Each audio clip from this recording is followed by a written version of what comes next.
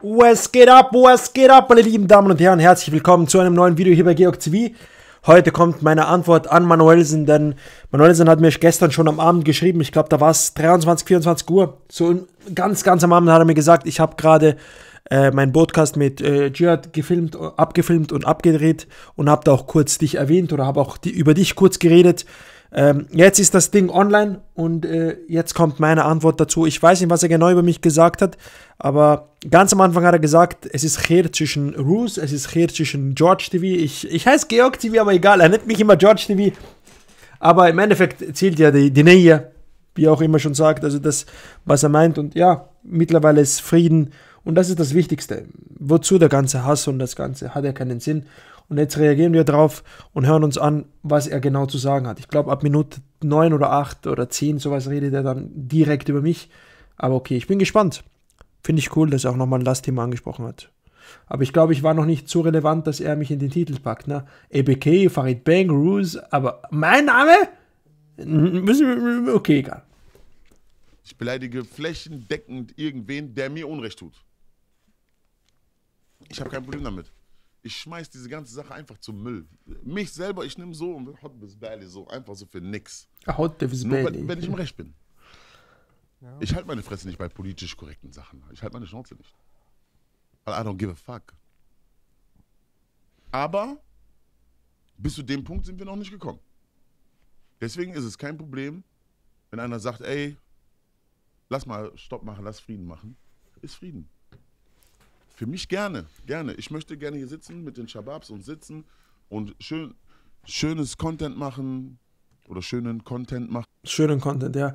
Aber das stimmt, das muss ich ehrlich gesagt wirklich zugeben. Er ist so ein Typ, wenn man mit ihm redet und sagt, ey, ich will Frieden, dann macht er auch Frieden. Und das habe ich auch mitbekommen, als ich ihm gesagt habe, ey, das mit dem Bild und das Ganze, das war kurz ein Fehler von mir. Alles gut, hat sich geklärt, passt schon, alles gut. Er hat jetzt nicht die ganze darauf getreten oder so. Oder wie es auch immer heißt. Spaß an unseren Projekten haben. Ich möchte Sachen nach vorne anschieben für unser ganzes Team, dass wir alle Spaß haben. Wir möchten mit anderen auch kooperieren. Ich will nicht immer der Gehasste sein. Die Leute sollen mich nicht hassen. Okay? Ich möchte nicht, dass wenn ich irgendwo hinkomme, dass einer sagt, boah, ey, Wichser und so. Nein, das stört mich. Das ist nicht mein Anliegen.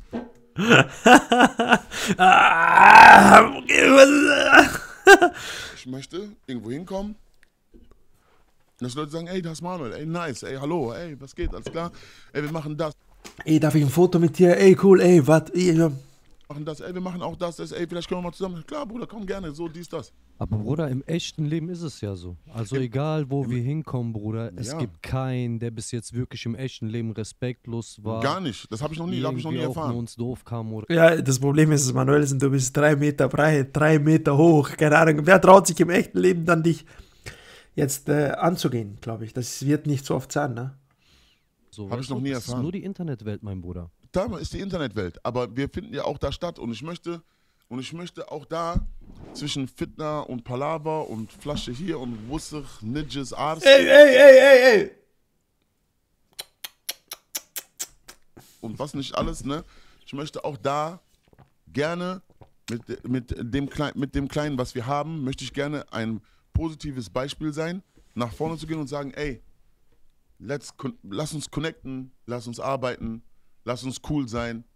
So, ich komme auch nicht mit der Mafia, wenn irgendwas falsch läuft oder zu Auftritten komme ich auch nicht mit irgendwelchen Mafiosis oder was auch immer oder wie auch immer. Wir sind aus dem Alter raus. Okay? Ich möchte mit Leuten zusammenarbeiten, ey, ich habe eine Marke, ey, du hast einen Podcast, ey, let's do this. Oder ich habe das, ich habe hier einen Künstler, dies, das, oder ich habe hier das, oder ey, ich habe hier einen Song, können wir nicht das. So Work, das, was wir lieben, ich möchte das einfach ausleben, ohne mir darüber Gedanken zu machen, ja, aber was denkt der jetzt? Oder da ist Palaver und hier ist Palaver und das Palaver. Das ist mein Anliegen, auch für mein ganzes Team und für mich. So sehe ich das. Okay? Und gestern haben wir einen guten Schritt in die Richtung gemacht. Jetzt glaube ich, komme ich ins Beispiel, weil wir haben ja gestern miteinander geredet gehabt. Ich hab die Videos hier gesehen auf YouTube. Einen guten Schritt in die Richtung gemacht. Okay? Ich habe gegen niemanden was. Ich wünsche mir auch von niemandem den Downfall. Ne? Also wie gesagt, das Thema mit Ruß ist durch, Janne, ist alles gut, aber nur um auf ein paar Sachen kurz einzugehen, das hat jetzt nichts zwingend was mit Ruß zu tun. So, ich wünsch niemandem was Schlechtes. Niemanden, gar nicht. Niemanden wünsche ich was Schlechtes. Alle sollen mit so Eiern rumlaufen, Bruder, mit vollen Taschen und sagt, macht, was ihr wollt. Also, macht, was ihr wollt. Wenn du Millionen hast, hoffentlich kriegst du noch eine. Hoffentlich kriegst du noch 10. Das ist alles irrelevant für mich persönlich. Ich möchte einfach nur mein Ding machen. So, mein Ding machen. Und Shoutouts an alle, die morgens aufstehen, die arbeiten, die Sachen machen und mit reinen Herzens ihren Grind fahren und ihr Ding machen, weil das ist die Motivation. Bei so viel Negativität, was uns entgegengekommen ist, warum sitzen wir und machen das noch? Aus Motivation, weil das unsere Passion ist. Das ist unsere Leidenschaft. Wir lieben das. Okay, wir lieben das. Und das sollte von jetzt ab der Drill sein. Ey, let's do this. Einfach let's do this. Ohne Let's do this, man. We do what we do. Wir sind ja auch sehr unkompliziert und wir sind auch gerne bereit, hier mit jegliche Leute zusammenzuarbeiten. Bruder, unsere Türen sind für jeden auf. Ich habe immer gesagt, Ahla Sahla, Bruder. Wer hier zu uns kommen will, zu uns Blockstar Studio, Bruder, unsere Tür ist auf. An dieser Stelle vielleicht mal eine offizielle Einladung, wenn Ruß möchte. Er ist sehr gerne eingeladen. Herzlich zu einer Blockcast-Folge. Wer will, soll kommen. Wer will, soll kommen. Wer das möchte, soll gerne kommen. Ich bin 20 Jahre lang in jedes Format gegangen. Ne? Sollen wir gehen, Leute? Soll ich mal hingehen? Mal mit denen eine Runde Podcast führen? Was sagt ihr dazu? Daumen nach oben, wenn ihr Bock habt. Wir haben auch ein Format. Ne? Kommt doch mal, lass mich auch mal Gastgeber sein. Hallo Sahla. Du bist ein toller Gastgeber, Bruder. Ja, du bist der tolle Gastgeber, Bruder. Wir sind tolle Gastgeber. Ja, süß. Bruder. Jeder, der hier hinkommt, es waren schon ein paar Leute hier, keiner hat sich beschwert, alle sind.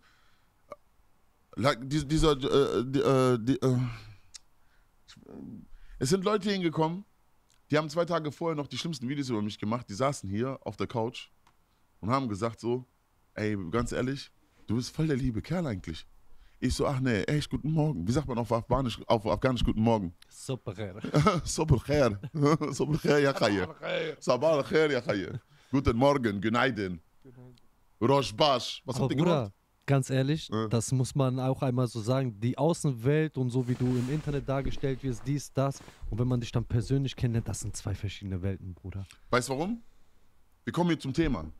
Ich habe mit GeorgTV geredet. Ey, Leute, es fängt an. Okay, jetzt wird's spannend, okay. Ja. GeorgTV. GeorgTV ist ein Digga, ich bin ein YouTuber, Mann. Er ist ein Haiwan. Ja, so YouTuber, der macht so Rap-News und so Szene-News. Und Bruder, vor 1,5 Jahren, er hat jeden 2. Tag ein Video gegen mich gemacht. Aber die schlimmsten Videos, mit Bass nicht alles. Die schlimmsten Videos. Ich bin ein Unterdrücker, Mafioso, Arschloch, Penner, Wichser, was du? Bruder, das habe ich nie gemacht, Mann. Was redest du, Manuel? Das habe ich noch nie gemacht. Das mit Unterdrücker, das stimmt. Das hat aber damit zu tun, Leute, dass er halt auch meinen Kanal gesperrt hat, weil ihm etwas nicht gepasst hat, wo ich mir dachte, Kollege, da ging es eigentlich in dem Video nur darum, dass ich gesagt habe, er hat mich angerufen. Weil er hat mich angerufen gehabt, das war auf Instagram, ich habe den Leuten gesagt, ey, guckt mal, Manuellsen hat mich angerufen, guckt mal. Und er hat dann daraufhin das Video gesperrt, wo ich mir dachte, was ist los mit dir, Digga, warum machst du das? Aber ich habe nie zu ihm gesagt, er ist ein A-Loch oder Mafioso oder so. Aber okay. Ich bin. Irgendwann, ich bin auf den gepasst, ich sage, was machst du da? Ne? Was machst du da? Das hat sich hochgeschaukelt bis. Ja. Wenn du den dann sagst, so nach dem Motto, ey, was machst du da? Dann heißt es, er hat mich bedroht.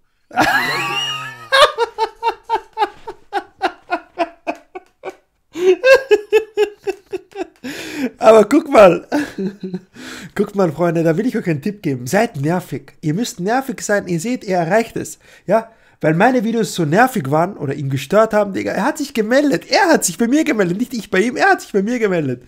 Versteht ihr? Schon cool, ne? Jetzt sind wir Freunde, Digga. Also der Anfang war Hass und Sperrung und jetzt mittlerweile, er redet über mich in seinen Videos. So ganz gechillt, ne? Wird er mir Leute schicken? Bin ich jetzt in Gefahr? Habe ich Probleme mit Rockern? Habe ich dies, das? Was? Hä? Wie? Jeden zweiten Tag ein Video, Bruder. Jeden zweiten Tag. So. Das ist GeorgTV, mein lieber Freund, ne? Ja, was soll dann der liebe Sinan sagen? Oder was soll Mois sagen? Oder wen habe ich auch Videos gemacht? Sinan war halt das, was ich am meisten auf meinem Kanal hochgeladen habe. Also Manuellsen-Themen sind so zum Beispiel 30 Videos, Sinan G sind so 300, ne? Also was soll der dann sagen? Den habe ich ja zigtausend Videos gemacht. Und dann ist das passiert mit dieser, wo die dann über diese Sache berichtet haben mit Ex-Frau und er das falsche Foto genommen hat. Das ist so peinlich. Das ist so peinlich, Leute. Jetzt im Nachhinein so richtig peinlich. Ich musste das richtig gerade biegen, weil wenn man einen Fehler macht, muss man es gerade biegen. Ihr versteht ja, was ich meine. Und das war ein großer Fehler und den habe ich gerade gebogen. Mittlerweile alles her mit Abir, also mit seiner Ex-Frau ist her, mit ihm ist her, alles erledigt, alles beiseite, jetzt nur noch nach vorne. Finn, habe ich gesagt, okay, guck mal, flipp nicht aus. Flipp nicht aus. Aber dann habe ich gedacht, er macht das mit Absicht. Ja, nein. Habe ich gedacht, er macht das mit Absicht. Weil es ist falsch halt gedacht. Klar. Falsch gedacht, Bruder. Falsch gedacht. Sowas würde ich niemals machen. Also bei Familie und so weiter bin ich raus. Wer da Thema war, die letzten Tage. Das ist ja glasklar. Warum macht man sowas?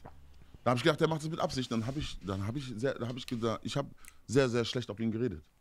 Oh, Bruder, du hast nicht nur schlecht geredet, Bruder, du hast Gott darum gebeten, mich zu nehmen und zu töten und verflucht, ja, Mann, ja. Der macht das mit Absicht. Okay?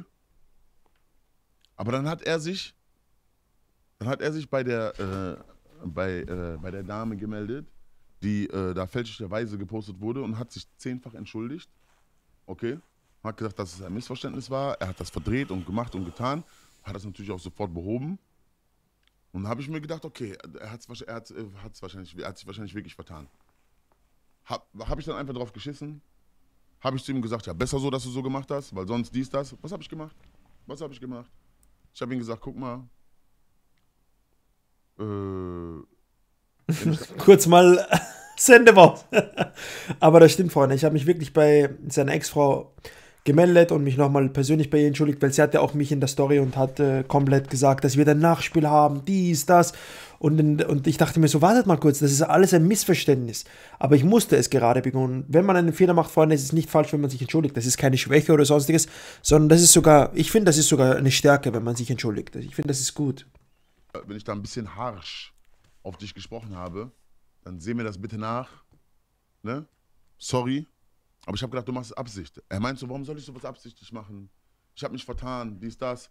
Und dann sind wir so ein bisschen ins Gespräch gekommen. Und er hat gesagt, ja, guck mal, eigentlich habe ich nichts gegen dich und so. Ich so, du hast mich gefickt im Internet, wie du hast nichts gegen mich. Ich meine, ich habe nichts gegen dich.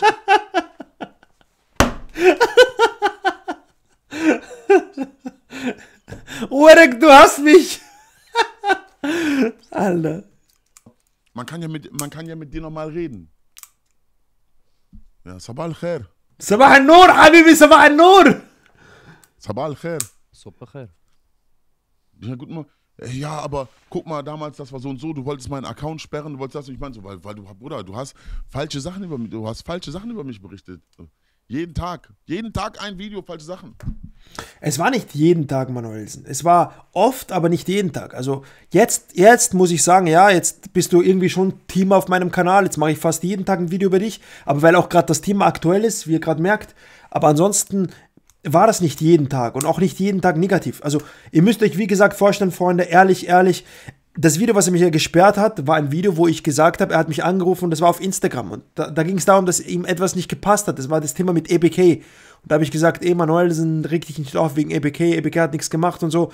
Und er hat sich dabei sehr aufgeregt, hat mir dann geschrieben oder angerufen. Das war um Mitternacht. Ich bin aufgestanden, habe das gesehen, dachte mir so, oha, Leute, guckt mal. Er hat mich angerufen und so. Und dann hat er auf einmal das Video gesperrt und so. Und ich dachte mir so, was habe ich gemacht? Ich habe nicht gelogen, er hat mich wirklich angerufen gehabt. Ja, aber Ist egal, das ist jetzt alles schon ein Jahr her und so weiter. Das ist Vergangenheit. Es ist wurscht. Ich habe meinen Kanal wieder zurückbekommen und so weiter und alles geregelt und ja, ist alles gut. Wie soll ich mich denn wehren? Fahre ich zu Leuten, will denen in die Fresse hauen, ist falsch? Melde ich Sachen so auf zivilrechtlicher Basis, so nach dem Motto, ey, das muss weg, ne? Dann ist es auch falsch. So, aber lasse ich die Sachen einfach stehen und ignoriere die, ist es auch falsch. Weil das ist ja Meinungsmache im Internet. Deswegen kommen die Leute auch immer an und sagen, ja, mit Manuel kann man nicht reden, mit Manuel, ach Manuel, ach Manuel, ach Manuel. Weißt du, ich meine? Ich bin so ein Mensch, Manuel, guck mal, hättest du mir geschrieben oder hättest du mir gesagt, George, du ey, pass mal auf, oder Georg, du nennst mich halt George, sagen wir George, wurscht, obwohl ich heiße Georg, aber egal. Georg, ey, du hast mich ja angerufen gehabt. Sagst, Georg, ey, das Video mit EBK und das Ganze, das passt mir so nicht, das ist nicht so richtig, ey, du hast ein paar Sachen verpasst, die so eigentlich nochmal passiert sind, dann würde ich sagen, ey, warte mal, dann nehme ich das Video runter, guck mir das ganze Thema nochmal an und dann mache ich noch ein Video dazu. Ich bin kollegial, ich bin auch kooperativ, wisst ihr, es ist nicht so, nimm das Video runter, nein, nimm das Video runter, nö, und so einer bin ich nicht. Ich hab freiwillig in letzter Zeit sehr, sehr viele Videos runtergenommen. Wer vielleicht mitbekommen hat, ich habe sehr viele Videos runtergenommen. Auch die Videos, die mir Cashmo gesperrt hat und so weiter, die habe ich alle runtergenommen, weil ich mir dachte, anscheinend passen ihm diese Videos nicht, anscheinend gefällt ihm das nicht. Habe ich runtergenommen und habe dann die Videos hochgeladen, wo es um mich und ihm persönlich ging. Versteht ihr? Wenn ihr jetzt raufgeht, ihr werdet sehen, es gibt kaum Videos über Cashmo mehr. Also, ich bin kooperativ, versteht ihr? So, ich bin nicht dieser Mensch von Klicks und das Video muss bleiben und so. Nee.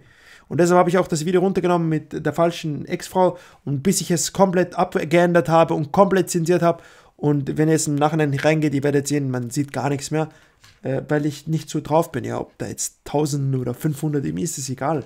Und deshalb lade ich auch viele Videos hoch. Mich juckt es nicht, ob ein Video jetzt 1000 Klicks hat, das andere 100 oder das andere 20, mir ist es egal. Ich mache das, weil es mir Spaß macht. Jetzt habe ich viel zu viel geredet, aber ich hoffe, ihr versteht mich, Freunde. Ich bin nicht mal so einer, weil mich viele so negativ empfinden oder so. Ich bin eigentlich ein sehr korrekter Freund. Wenn ihr so privat mit mir klarkommt, ich meine ehrlich, ich bin echt ein cooler.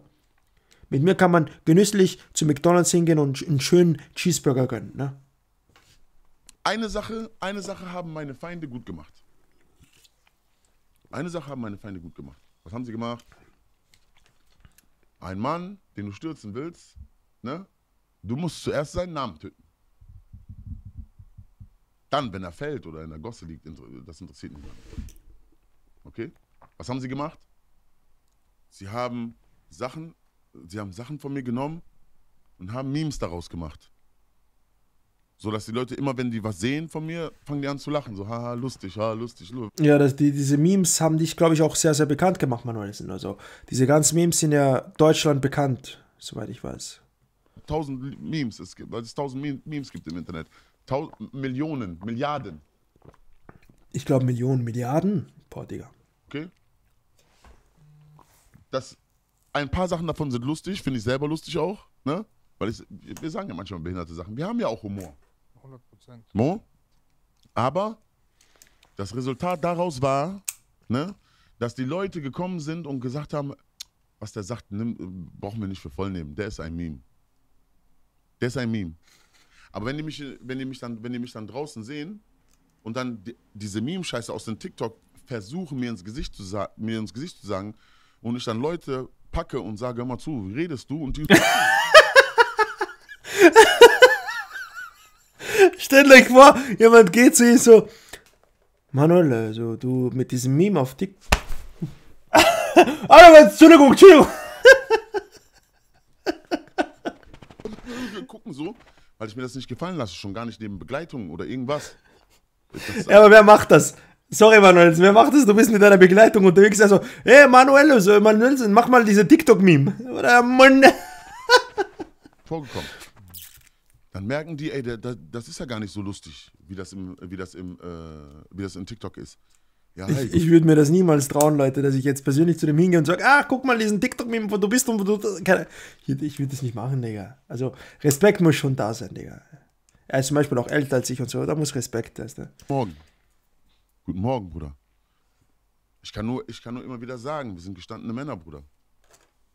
Und egal wie lustig wir sind gestandene Männer, Bruder. Wir reden nicht aus dem Arsch, Bruder. Gott sei Dank, sonst hätte es gestunken, Mann. Egal wie lustig es ist, aber wir reden nicht aus dem Arsch. Ja. Und indem die immer wieder Memes und immer wieder Memes und immer wieder Memes machen, ist es auch schwer, mich manchmal zu erklären, weil die Leute denken, ja, das ist nimm das nicht für voll. Nein, Bruder, du musst die Sachen sehr für voll nehmen, wenn ich hier was sage. Nimm die Sachen für voll. Ich bin keiner von den Lutschern, der geht, irgendwelche politisch korrekten Sachen sagt. Bruder, wir sind echte Männer, Bruder, echte Menschen, Bruder. Dschihad ist ein echter Mann, Bruder. Selim ist ein echter Mann, Bruder. Wir sind echte Männer, Bruder. Wir reden keinen Schwachsinn. Und ich will damit nicht sagen, nur Macho, echte Männer. Nein, wir haben noch Werte. Wenn wir jemandem die Hand reichen und ein Wort geben, dann ist das so. Okay? Und wenn wir jemandem sagen, ey, wir machen Frieden, dann ist das so. Und wenn wir sagen, ey, es ist Krieg, dann ist das auch so. So. Wir lassen nichts auf unsere Familien kommen. Wir versuchen, unsere Familien zu schützen, unsere Freunde zu schützen. Wir versuchen, einander zu helfen. Wir vergessen unsere Freunde nicht und wir vergessen nicht, wo wir herkommen. Das haben wir noch nie. Okay? Wir lassen uns auch nicht von diesem ganzen Internetquatsch behelligen und unsere Gedankenwelt vergiften, indem wir sagen, nein, nur Türke muss zu Türke, Araber zu Araber, Schwarze zu Schwarze, Afghane zu Afghane. Nein. Wir spielen bei diesem Scheiß nicht mit, weil wir sind Männer und wir tragen... Ja, ist aber auch gut so. Also das ist stark. Ich lasse noch ein bisschen laufen. Ich werde das Video auch unten markieren, damit ihr das Ganze nochmal euch gönnt. Aber ich warte noch ein bisschen, vielleicht kommt noch was von mir. Wenn nichts mehr kommt und sie über ein anderes Thema reden, dann beenden wir das Video. Leider haben sie keine Timelapse da unten, dass ich sagen kann, über welche Themen der geredet wird, sondern ja, ich muss schauen. Gucken wir mal. Unsere Entscheidungen. Okay? Unsere Entscheidungen sind die, Bruder, wir sind mit guten Menschen unterwegs und mit schlechten nicht. Das kann ich nur immer wieder neu betonen. Man sagt aber auch, das Umfeld ist das Wichtigste. Also guck dir die Freunde an. Man sagt auch, wenn man ein Mädchen kennenlernen möchte, guck dir ihr Umfeld an. Wenn du siehst, sie ist die ganze Zeit auf Partys und mit Mädchen, die halt immer so Sachen machen, die nicht korrekt sind, dann weißt du auch, meistens ist sie genauso wie die. Ja? Wenn sie aber im Umfeld so, weißt du, so Familie, ihre Bildung und so weiter, dann weißt du auch, dass sie vielleicht so ist. Ist nicht immer so, aber man sagt es auch. Im Sprichwort in Ägypten ist es so. Und dieses Ding gestern, was passiert ist ein sehr wichtiger Schritt in diese Richtung gegangen. Weil ja, wenn die Leute, die uns gegenüber sind, wenn die das mit dem Frieden mit uns ernst meinen, ne, dann haben die in mir zumindest, und ich glaube, ich kann für Dschihad und für Selim auch mitreden, dann haben die in uns, ne, echte Freunde gefunden, Bruder. Stabil, Mann. Das schätze ich mega wert, Digga. Ohne Spaß. Ich fühle mich geehrt und geschmeichelt, Bruder. Und ich bin sehr glücklich, dass auch eine Freundschaft zwischen Manuellsen und mir oder zwischen Dschihad und mir mittlerweile stattgefunden hat oder stattfindet.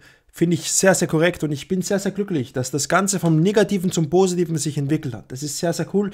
Ich finde, man braucht jetzt nicht ständig für Unterhaltung Beef.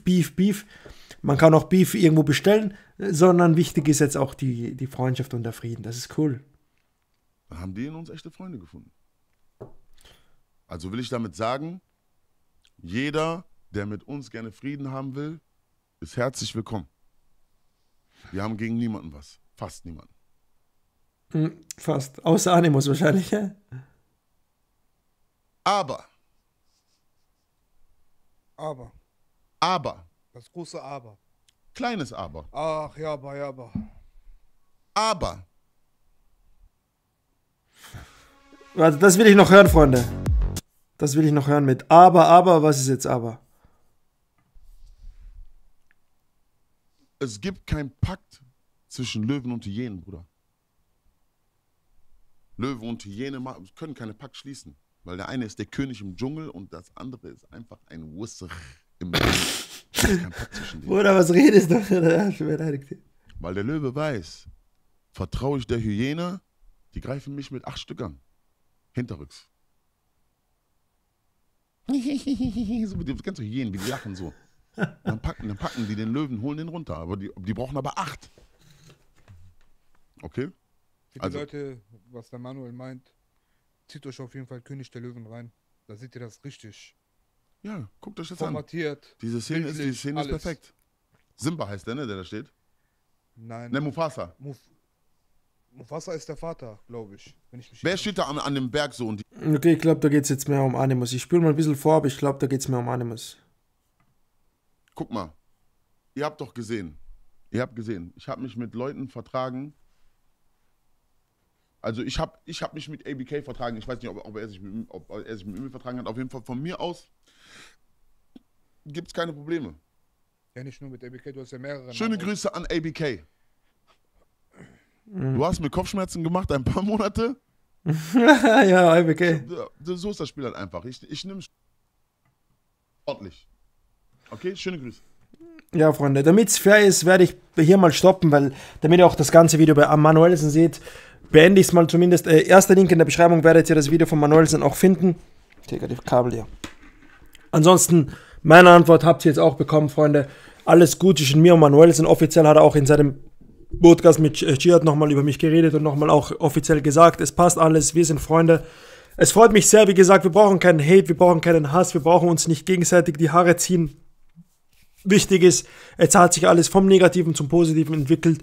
Ich wünsche auch dir, Manuellsen, alles Beste. Vielleicht, wenn ich mal in Deutschland bin, schreibe ich dir und wir können uns mal treffen. Vielleicht machen wir das ein oder andere Ding, wenn du darauf Bock hast. Ansonsten war es von mir. Ich danke euch fürs Zusehen. Ich danke euch für den Support, den ihr mir gegeben habt. Und danke an jeden, der mir in dieser schweren Zeit trotz allem den Rücken zugehalten hat und gesagt hat, wir stehen hinter dir. Das ist richtig krank gewesen. Und folgt mir auf Instagram. Wir wachsen dort. Und heute habe ich auch ein Video hochgeladen. War richtig nice. Ansonsten war es von mir. Ich küsse eure Herzen. Wir sehen uns natürlich im nächsten Video, wenn es wieder mal heißt Egyptian Stylius. Peace.